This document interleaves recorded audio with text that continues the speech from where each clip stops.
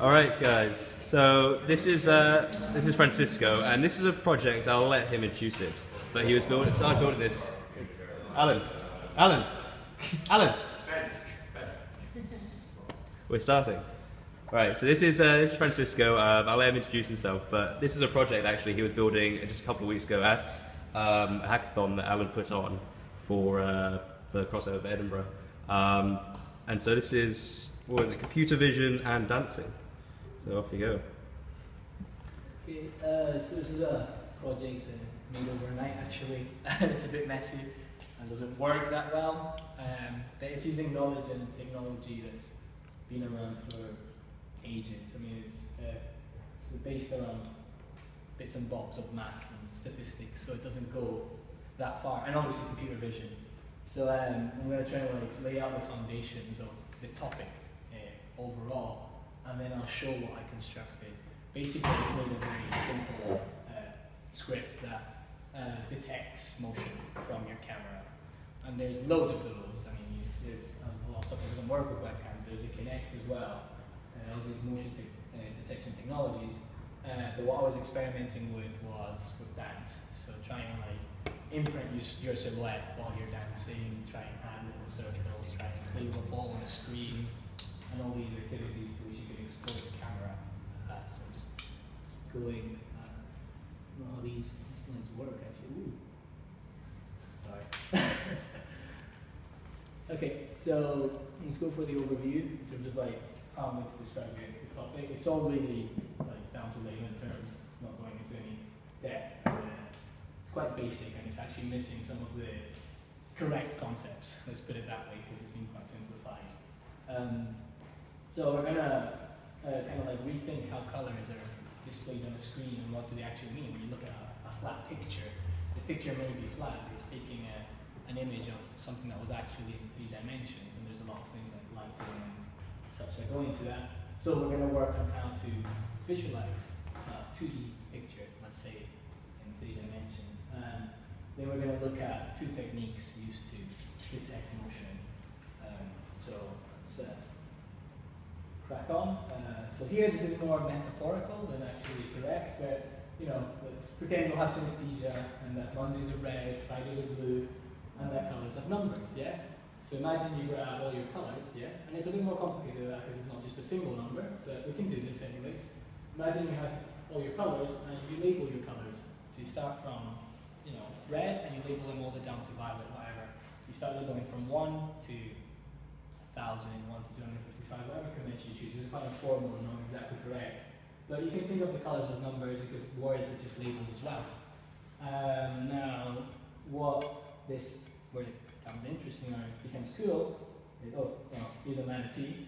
Here's the image of choice, yeah? So this is a flat image, right? Obviously it's a 3D animal in real life, it's a flat image. But if you think of it, as having an x-axis here and a y-axis there, you have a grid, yeah? And each grid, you go down and down, and you have a color, as a point. For each x and y, there's a color. Now, if that color is a number, then you can project that color onto the z-axis, yeah? And visualize this, this pretty little sea creature. Just flatten it up. So it's the plane now, and we're going to project the colors. This is just a visualization on how to project those colors. From focus to mountains, you project the colors as what they actually are. Okay, so it's not entirely into details how it actually is, but more or less it skims the real idea. Now that colors are numbers, we can do a lot of interesting things with them. So if you have red and red, you subtract red from red, and they're the exact same shade of red, well then you just get 0. That's labeled black. So you can do a lot of, let's say, arithmetic operations with these colors. And what I used for the motion detection algorithm that I wrote is I combined 2 things. But what I did was differential images. Yeah, I didn't really start writing this slide today, but I wanted to use the example of a white circle in a black, background. And if you take 3 images of the circle in time, and the circle is tiny bit, yeah, you can subtract the most recent image to the one just before. And that will give you, well, the difference, like exactly the difference, because everything else is the same color, except for those two that are the difference. So I'll give you the difference. And you can do the same with the other two time frames you have. And by conjuncting this, so by taking only the things that are common between these two differences, you actually extract out what the change in motion was, if you want to think of it that way. So if I run this algorithm, actually, we just have to go backwards a lot to actually run it. If I run this algorithm, it would just be, the way I put it, it would just be completely black, and if I move very, very faint white, kind of like highlights on where the movement is happening, because it's subtracting frames and frames and then taking out the changes, conjuncting the changes between them. Now, in this example I gave, where you have a completely flat white circle, a black background, you have no such things as shadings. You only have two colors. So taking these things away is very simple. But when you're in front of a camera and you actually move backwards a bit, then the colors that you are made of change as well. So when you subtract them, actually the subtraction is not going to give zero in points that were equal colors before, because they're not anymore, because the lighting actually changes your colors. So just using this to detect motions brings out a lot of noise, only detects the bits that you move really hard. I remember from the camera going like, moving my arm, shaking it really hard to try to see these little white lines come up. But it wasn't that great. So what I worked on afterwards was maybe feature extraction could be the word. What I worked on was amplifying that little bit of motion. It was really painful because I was printing the values that were out, and these were just like massive lists of numbers that made no sense. And after a lot of number crunching and reading articles that other people have worked with, I managed to get something out of these numbers. Well, they were just coordinates, and for each coordinate there was 3 values: red, blue, green, and that's what make up colors. So in the first one, I just discarded that and I turned everything black and white to make it easier for me. But I used some little magic, which are called kernels. And kernels are these, think of them as windows. Windows, a grid. You can set the size of this window, and you go through your image, changing every little color. They're used for edge detection and other things. But you stand on a pixel in your image, so you stand on a little color and a little coordinate in your image, and you, for example, you can add up everything around it, and that becomes a new value. So it's a way of altering everything in the picture with respect to all the other things around it. What I used was a Gaussian kernel. So I'm going to try and outline. So I'll already explain what kernels are. Gaussian is another name for the normal distribution, and it's just a frame in which you can fit data. Most data falls into this. Most things that you're checking the frequency for how much an event occurs and you're classifying it into groups fall into the Gaussian distribution. The more data you have, the more it forms a Gaussian. So what's the advantage of working with Gaussians? Because if you picture, the picture I gave of, you have the seal and you extrapolate it to a 3D thing. If you fit these curves into Gaussians, you can sharpen these curves up so that you actually get the features you want, or you can extend them out more. So it's a good way of fitting data. The Gaussian kernel is just, like I said, these little windows, but you can choose the parameters. You can extend how big the window is, how small it is, and modify the data to bring out the features we want. And well, in terms of underlying, that's it. So now let's try and demo a little bit of this out, and it will probably crash. I am sure it will crash. But let's see. Okay, so let me choose the order in which I want to. I'll probably go from the worst one to the not so worst one. Okay, let's see. It's a struggle here. So this one is a ball on a screen. If I move, it moves. And it is really rebellious because there was no physics here. I hate physics, more or less. So the physics was really poor, and also it disappears from the screen. So that wasn't that interesting. But you know, like the idea would be to like, you know, maybe make sort of games that interact, like really simple stuff. It runs really fast. It's like over 1,000 lines, and everything's quite efficient. But let's have a look at some of the other stuff. Oh, play some music for this bit, because it's quite groovy. A little bit low. I'm not going to speak much though for this, but I'm just going to show. I forgot what the names are here. Okay. So, oh, how Tetric. It's a good choice. So this one here, this is kind of the ideas I had to combine with actual dancing. It's embarrassing. Oh no, the screen's down there. So basically, it follows your motion kind of in the way you dance and move things around. Although I do think there's a lot of noise, because if I stop moving, yeah.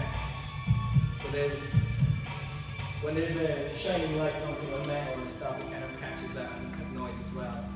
Let's see if we can catch this noise. Oh, there's light there as well. So well, when I was testing it, you try to kind of like not such an interfering background, the dots kind of travel around with you. It was just kind of fun to play around with. Could you maybe turn off some of the lights, perhaps? Try that? Yeah. Okay. Ooh. Better? Yeah. Cool. So yeah, the little randomly changing colours follow my motion more or less.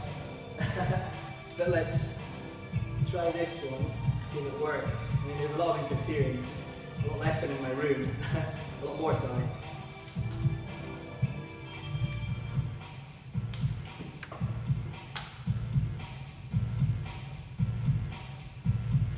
So this is more of the stuff I was working on, is obviously getting rid of your image as a face and projecting it onto a screen. Well, that does not look like my body. I suppose the wrong hand. Oh yeah, that's the right hand. The annoying thing is that cameras reflect you in the direction you don't think they are, because it's like a mirror, so it's quite annoying. But I spent a while playing with these figures, trying to make them more fluid-like. And one of the ideas I had, which I thought would be quite cool, is you can see the colours changing randomly. So we know random colours. But it would be nice to make the colours kind of like change with respect to the frequency of the music playing at the time. So I had a lot of kind of fun here. Of course, no real application commercial, no commercial application, but it's quite annoying as I talk. So stop moving. Stop moving again. Think that one here. Yeah. But yeah, more or less that's it. That's my presentation.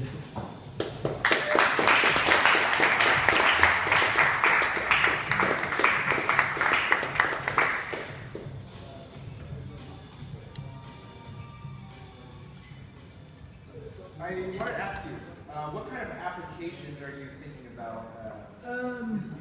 I mean, at first it was just built for fun during the weekend, to be honest. There was no, like, I'm quite interested in the mathematics behind it, so that's why I chose to build it. Like, my main application was like, because I would use it for myself at least, is like, you know, you're in an office and you get really short breaks, and sometimes it's not enough to go out for a walk. At least I experienced that when I'm at work. So imagine you had these interactive kind of little games you can play on your computer that react with you type of thing, instead of, you know, just playing something that's finger and stuff, maybe moving about a bit, some dance apps and stuff. Other things I looked at was motion tracking for performance, because another thing it can do, another thing it can do is that I didn't display that, but you can, if I move like that, it can do a watermark of my movement and imprint it on the screen. So it was a lot more accurate, which, you know, maybe a better webcam and better maps.